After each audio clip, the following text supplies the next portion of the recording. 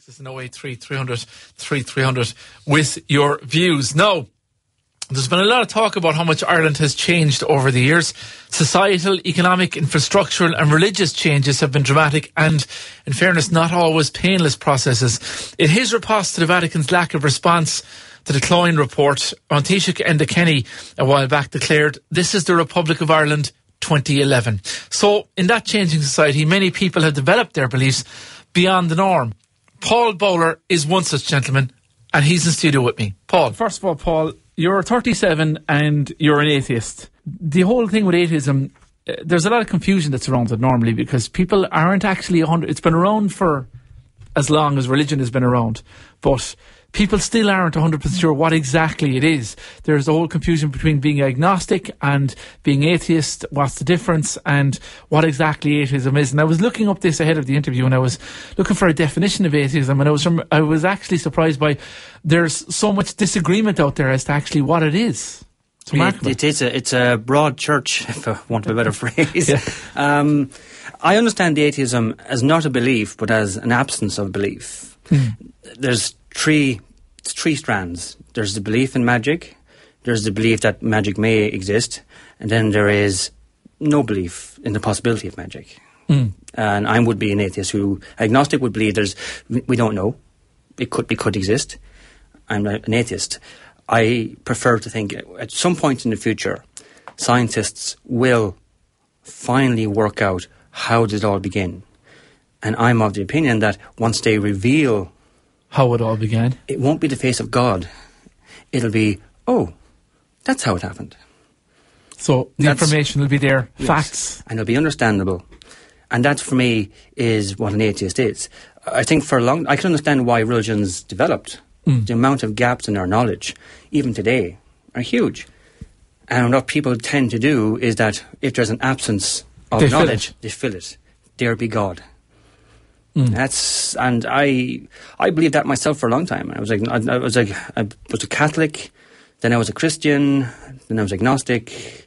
It's only relatively recently I thought, no, none of that actually holds any water. Atheism is a rational way to look at the world. Yeah. When you look at the way Ireland has changed over the last while, the secularisation that's out there, and obviously lots of things have happened over the last 30 years that have changed this country forever. But still, even outside of that, is atheism being seen by people as a big break with social norms? The last census, the one before last, we haven't got the figures from this census. But it's 2006. Yeah. The largest group behind Roman Catholic is non-religious. We're it's a tiny group compared to Catholics, yes, but there's more of us than the Protestants. There's more of us than Muslims, more of us than Jews. We're not an insignificant group of people. Yeah. But we're not into secularism is different from atheism. My understanding of secularism is developing a system where we all live side by side, comfortable with each other's beliefs. Take, for example, in my lifetime, and I still think 37 is relatively young, we had a divorce referendum. Now, I'm still stunned sometimes when I think, wow, in my lifetime, people were not allowed to get divorced. And that was Catholic dogma. Do you know what I mean? And I'm happy enough. If you're a Catholic, you should do whatever you feel is right. Yeah. But don't you dare tell me I have to live by your rules. Yeah. And that's how I see a secular society is separating your beliefs from my laws. Yeah. And that's how I would prefer to see secularism develop. But again, it's not we want to spread atheism. I would never try and convince somebody of atheism. You're not going to be proselytizing. No, it's kind of a harsh reality being an atheist. It's not. I think it's something you have to come to organically. Yeah. You can't. I'm happy to defend atheism. I'll fight my corner any opportunity. I love talking about it. You won't be out there with a megaphone on the street corner. No, because as I said, the realization that life is ultimately meaningless. That's, you have to be ready for that. Yeah, you know what I mean? And so you have to, I think, come to that through your own reading over time. Can I ask you don't go around and, telling people, hey, I'm an atheist, but when it comes up in conversation, when you meet people, they get to know you better, your friends or maybe new people that you meet, and it becomes a thing, how do they react? Is there still a fear there? Do people go, whoa? I don't think there's a fear. I think, quite honest, this sounds a bit cynical. The vast majority of people just don't care. They don't care if you're a Catholic, they don't care if you're atheists. The vast majority of people are wondering, must pay the mortgage, I have to go to work. All that stuff is, people like me are nerdish. Do you know what I mean? Yeah. I'm interested in stuff like this. Yeah. But for the majority of people, they're raising families and they're going to work. They're too busy with their lives to get that exercised about it. Exactly. I think that's, again, I found very funny. I'm on Twitter and I was following a lot of debates during the last census. And the number of people who said, adults who said, oh, I didn't fill in I'm an atheist, but my mother filled in the census form for me, she put down as Catholic. Sure. Do you know what I mean? Yeah. That's the majority. Do you know what I mean? You have a certain amount of people, weirdos like me and Catholic mothers who take it seriously. Yeah. Most people, no. Yeah. Do you know what I mean? There's more important things to be worrying about. Yeah. So, when you look at your life and I suppose look at relationships that you might have, if you were in a situation where you met a woman and she was religious, how would that work? I would find that difficult. Because you aren't about... Two adults can deal with a fundamental clash in their perception of reality. But if you have a child, that would be a struggle. Yeah. That would be a struggle. But quite honest, as strong as I'm an atheist, I was raised as a Catholic. So despite my not believing in Catholicism, not believing in God, I'd probably just defer. Do you know what I mean? For the until the child is of an age where it can make his or her own, he can make or she can make their own mind up, and they realise he doesn't believe in any of that. Do you know what I mean? Until they are old enough to realise, oh, he's being a hypocrite, I probably would just defer. Yeah. Do you know what I mean? I would prefer if it came down to another atheist, but it would be a shot in the dark for me because, as I said, I remember my own childhood. I remember being brought up to believe in magic. Yeah. So I probably, despite, I said, my belief system, I probably would be more inclined to go that way. What's it like being an atheist in Kerry? You're not in a big city. You're not in an urban area where these things are more accepted, you'd imagine. It's not as big a deal as it may be in a more rural area. Or am I getting that wrong? Be quite honest, being an atheist for me, the problems that confront me as an atheist living in Kerry are 99.9% theoretical. Don't have a child, so I don't have to worry about a non-religious school. Yeah. I'm not gay, so I don't have to worry about marriage rights or having adoption rights. Yeah. I don't have a debilitating disease, so I don't have to worry about when and how I choose to die. Do you know what I mean? So for me, it's what might happen in the future that concerns me. That's why, again, I will come onto the radio and speak about atheism and secularism, you know, is that at some point in the future, I may have a child. And I would like that child, if it's up to me, have an education free of indoctrination.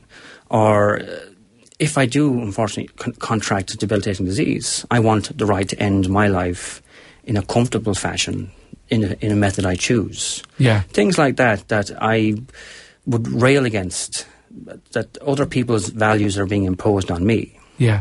You know? But again, at the moment, it's all theoretical. Yeah. Do you know what I mean? It's all theory. It's all a fun conversation, a good argument. Yeah. But at some point, it may become a serious issue. Are people becoming more acceptive or accepting? What's the strangest response you've ever got to somebody who when you told them you were atheist? I met a Muslim woman once who'd never met an atheist before, and she was stunned. Couldn't believe it. Couldn't understand what? it. Do you know what I mean? She couldn't fathom the... And I understood that because the first time I met an atheist, I was 21. And I was stunned. Like, what? Even at 21, I couldn't fathom, there's no purpose? Yeah. Do you know what I mean? And that's why I'm saying I would never try and convert to someone to atheism. I came to it in my early 30s. Yeah. And I was ready for it because it was like a long journey from... Where you started out Roman Catholic to 11, 12, I started thinking seriously about it. I was an altar boy, I prayed. By the time I was 14, I stopped being Catholic because my mother encouraged me to read. And any kind of reading of Catholic history is like, please, you know. Yeah. But I was still a Christian, and you know what I mean? And if someone told me that then, no, I'd be like, I would have found that very hard to deal with. Yeah. You know? When you see things happen like just finally, and it's an issue that's facing the Catholic Church at the moment, and all churches to an extent, we need like the Cloyne report and the abuses that were there and the crisis that's there and falling church numbers. What do you think about that? Do you give it any thought at all, or? I do give it a thought. It's not my place to lecture Catholics because I'm not one anymore. If I was a Catholic, I think I would be quite angry at this point. You know, Yeah. I think if a child of mine now went to a Catholic school, I think they'd be relatively safe now. I do think things have progressed that you can send a child to Catholic school. There are procedures in place, exactly, and yes. things are being watched. But I for me, again, as I said earlier on, most people are not exercised by this issue, as in belief. They like going to church for their ceremonies, or they don't go to. So it's not really important to most Catholics who call themselves Catholics. You know, those who are really fundamentalist Catholic, then the church really can't do any wrong anyway. So they're safe. They're okay. Do you know what I mean? You can understand people are out there who've got strong faith, and it's kept them through very difficult times in their lives, and they believe. Oh yeah. Of course, yes. As I said, again, I would never try to convert someone. Completely. I have found in my past, being an atheist has helped me overcome issues.